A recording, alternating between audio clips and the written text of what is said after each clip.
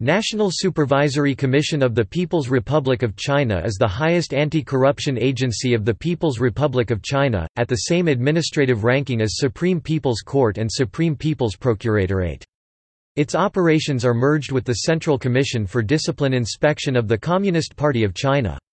The National Supervision Commission was formed at the first session of the 13th National People's Congress in 2018. The commission includes the director, deputy director, and ordinary members, and the director is appointed by the National People's Congress.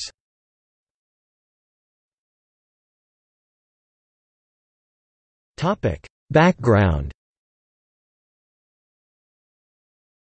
The National Supervisory Commission was formed as part of a series of reforms to China's anti-corruption system during the first term of Xi Jinping as General Secretary of the Communist Party.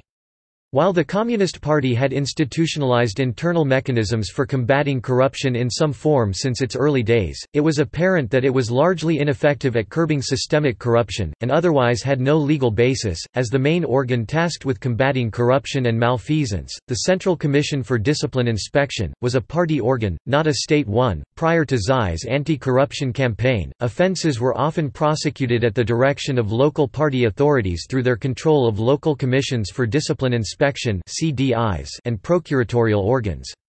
While these authorities theoretically reported to their superior commissions at the next higher level of administration, i.e. the municipal organ would report to the provincial one, the provincial organ would report into the CCDI, in addition to answering to the local party leadership. In reality, the local CDIs only answered to local party leaders, as they controlled the budgets, personnel, and resources of these organizations.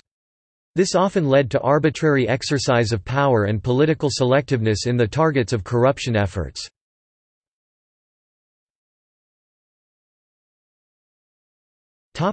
Formation. In late 2016, supervisory commissions (SCs) began pilot initiatives in Shaanxi, Beijing and Zhejiang. Provincial-level chiefs of discipline inspection began serving concurrently as heads of the local supervisory commissions. The formation of the National Supervisory Commission centralized control of anti-corruption resources to the central authorities and was aimed at curbing local interference in anti-corruption efforts. The former National Anti-Corruption Bureau, the Office Against Dereliction of Duty, and the Anti-Corruption Department of the Procuratorate were all folded into a single agency. In February 2018, an amendment to the Constitution was proposed to make national and local supervision commissions official state organs. Local commissions will be appointed by local people's congresses at county and higher level and will be accountable to them and to the Supervision Commission at the higher level.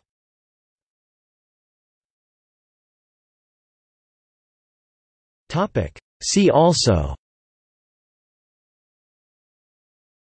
Anti-corruption campaign under Xi Jinping, Censorate Imperial China, Central Leading Group for Inspection Work, Commission Against Corruption Macau, Control Yuan Republic of China, Corruption in China, Independent Commission Against Corruption Hong Kong, Ministry of Supervision.